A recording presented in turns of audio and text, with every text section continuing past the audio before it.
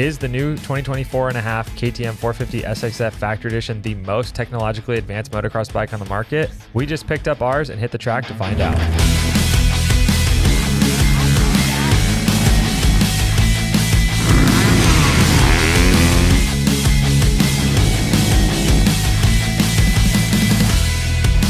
All right, what's up, guys? I'm Ryan Nitzen with Jesse Ziegler here at the Cycle News Studios. Hi. This is our 2024.5 KTM 450 SXF bike breakdown. Tell me what we get with this new bike. So there's a lot to talk about with the new KTM 450 SXF. This is the factory edition, so it's always kind of a preview for the new generation KTM, like the next year that's coming out. This bike is $12,449 MSRP. That's before you do freight and any dealer charges, so definitely on the expensive end. It's cutting edge. Factory editions have always been the basically latest production they can pull off in time to homologate for the upcoming Supercross season. Yep. That's really where this project came from, but it also incentivizes dealerships to buy bikes that are a premium. Yep. People that want the most latest and greatest thing from the KTM group, this is your opportunity to do it. Plus you get every leading edge tech available. Yeah, definitely what you said, latest and greatest, really hits the mark for this bike. So $12,449 is $1,350 more expensive than a standard KTM 450 2024. This is, like I said, the 2024.5. But with all that, you're going to get the orange frame, you're going to get the Red Bull graphics, you get the new shroud design, you get the connectivity unit, which is really big and new. We'll get to that in a second. You get the fork guards, the front disc guard, the gripper seat cover, the skid plate, the triple clamps, the wheels. There's a lot that goes into this. So, I mean, the wheels, the sprocket, the start device, the Akrapovic slip-on, like all that together. If you were to buy it, just buy a 24 standard and then buy all that stuff to put on it, you're going to be over $1,350 at your local dealer. For sure, yeah. So in some ways, you know, you bundle it, you get a little bit better deal, I guess, if you want to think of it that way. It's still really expensive, don't get me wrong, but you do get all that stuff on it as a factory edition. Yeah, it's not a poor value. It's a premium price. Yep. But if you add up all the parts that are included on any of the factory edition models from any of the three KTM group brands, you're getting your value in your spend, even though it's a high dollar amount. And honestly, the $10,000 is the new standard for motocross bikes. I know, it's crazy. It seems to be, which is mind-blowing. But to get the leading edge one, it's $12,500 Yep. out the door, or plus a little bit here and there and some tax.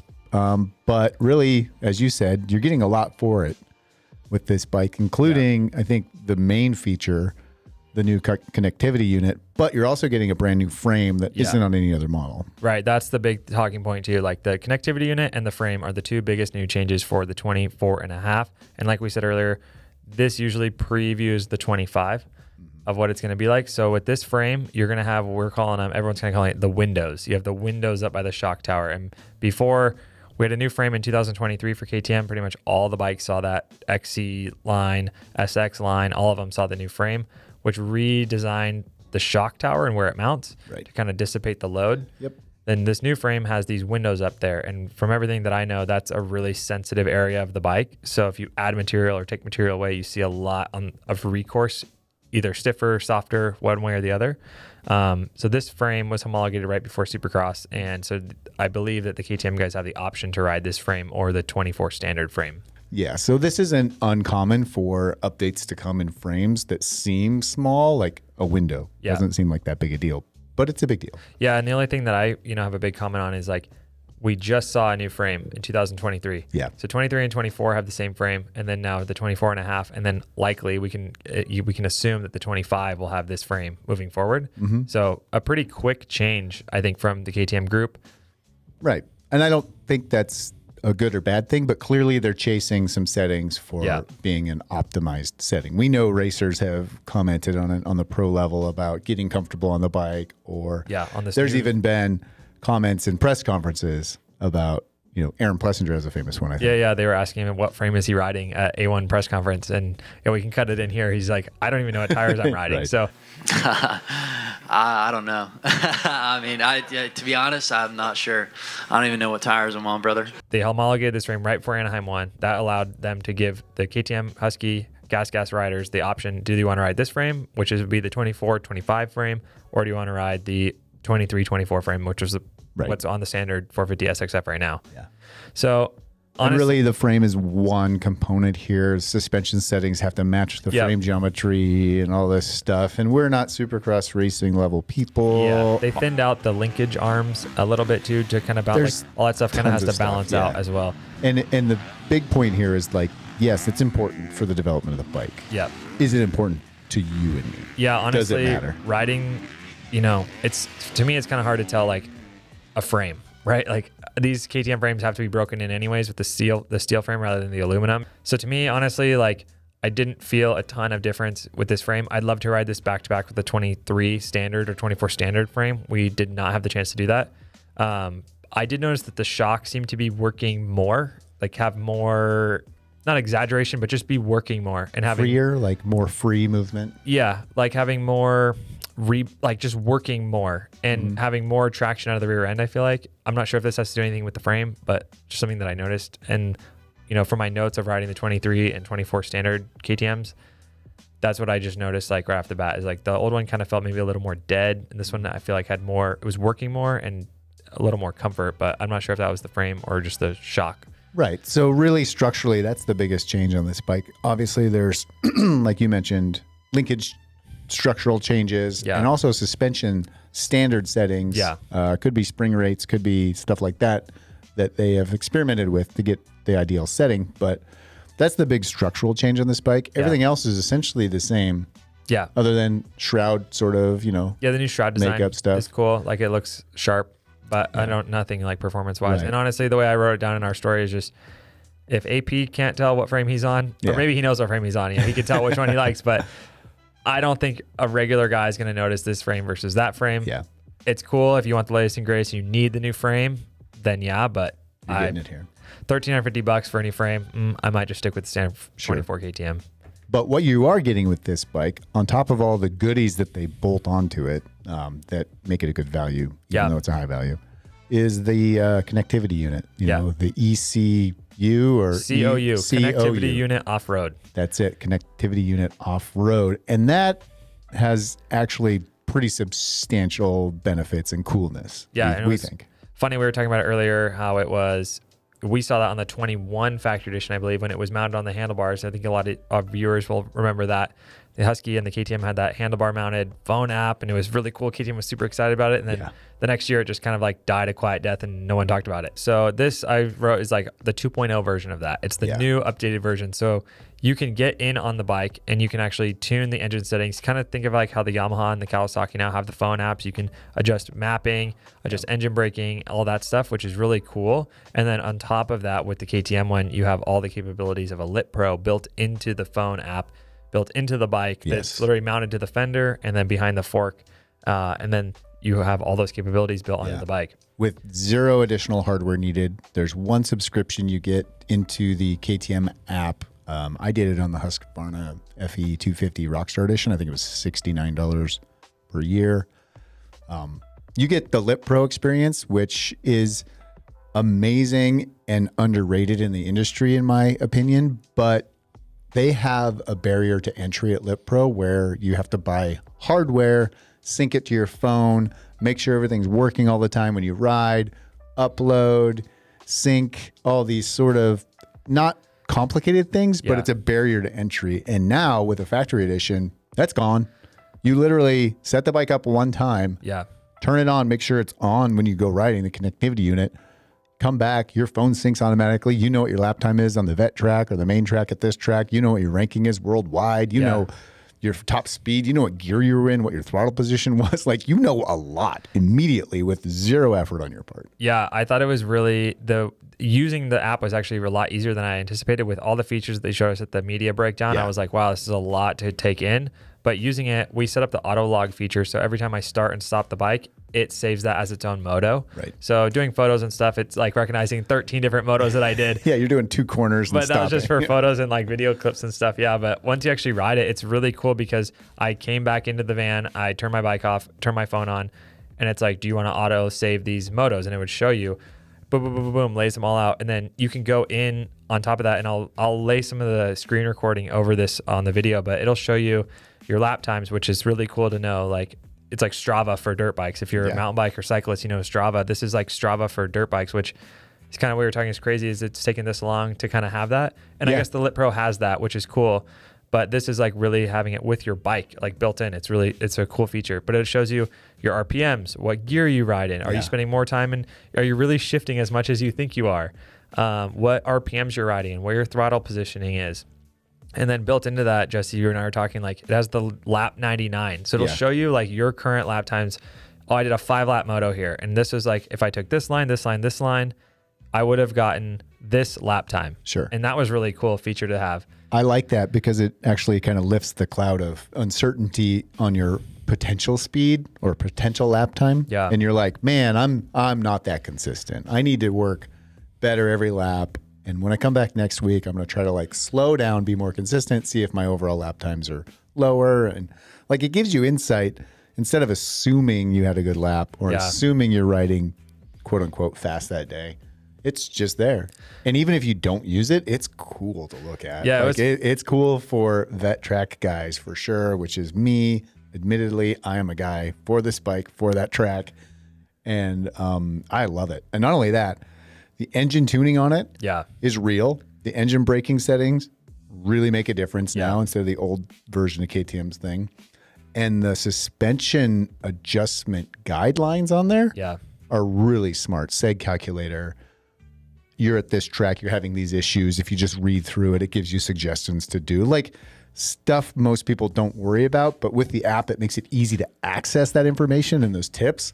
So you really don't have an excuse but to do those things and make your bike better and make yourself better. The software is now like the new battleground for these manufacturers. It's like, oh, Yamaha has an app, Cowie has an app, KTM has an app now. And it's like, which app is the best? Which is kind of fun because they are all like really user-friendly now. And the KTM one, I immediately dropped the engine braking down and I turned the throttle connectivity or throttle response up a little bit just to get a little more snap and dropped the engine braking. And it was like super noticeable right away. Makes a difference. And what's cool is you can save those settings into the app and say, hey, we rode at Fox and I had this setting. I think the KTM group was really smart by partnering with Lit Pro.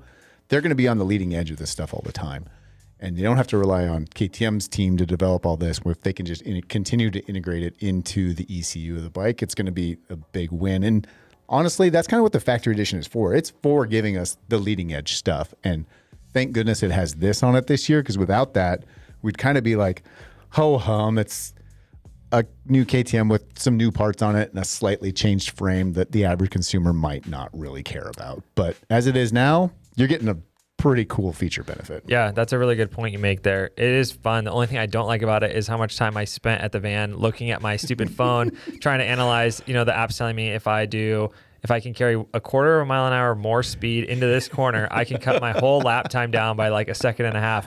And I think that was just like, I could sit on my phone all day and analyze this corner and analyze like, oh, if I scrub this jump a little bit more, I can carry more speed. And like, it was super fun, but I totally felt like a vet guy sitting in my van with my factory edition on my phone, just swiping through and trying to find out. Connecting with your Starlink and your screen time's just skyrocketing. You're going to get a report at the end of the month. Like screen time's up 8,000%. With my massage gun on my forearm, just sitting there. Like, it's just, I had the full vet guy experience on this day. But no, it's really cool. Welcome to my world. Yeah, I'm on the dark side now. You're only 20 years too young to do this. Yeah. But it was really cool. And I think, you know, bringing this to other tracks, I honestly think using this in a race setting would be super cool. And let's say you run 2 practices. You say, I'm going to take only these lines the first lap or the first practice, and I'm going to only take these lines the second practice. You could kind of put those together and it would show you, hey, take this line, carry this speed, carry this speed. At least gives you some data for your guesses. And you're like, I think this is a faster line. And you can look at it, cool. It's not going to work out in a race situation. Yeah. But during your race, you can try to concentrate. I think for me, it tells me to just stop trying so hard. Like slow down. Like if you shift 100 times a lap, it's slower than if you shift, especially on this 450 once. Like just chill out, just ride smoother and you'll be faster when you get around the track. And you think you're going fast when you're riding aggressively and like hammering down and looking super cool and blowing out berms, but you're generally slower. And this data and this app and this system will show you that. Maybe you are faster if you're blowing out berms, but you'll know with this system, which is cool. It was pretty fun. Like it actually gave you kind of some like incentive to go ride rather than just Right. doing like I'm going to do 5 laps or I'm going to do a moto. Like it actually gave you some incentive to like, oh, I'm going to ride fast. I'm going to work on not shifting so much or shifting a little bit more, whatever your case is. Like it was Very pretty cool. fun. Like it's a fun buddy to have at the track. And like if you and your buddies have the same bike, you can go and like battle on the app and be like, well, my lap is, 2 seconds a lap faster than you. So that's a pretty cool feature. I'm really stoked on using this. Yeah, and I think it fits with the KTM development of rider aids really well. When KTM first came out with the dual map switch, it was the simplest dual map switch to see. It was like, oh, that light's on, so means I'm in map 1. This light's on, I'm in map 2.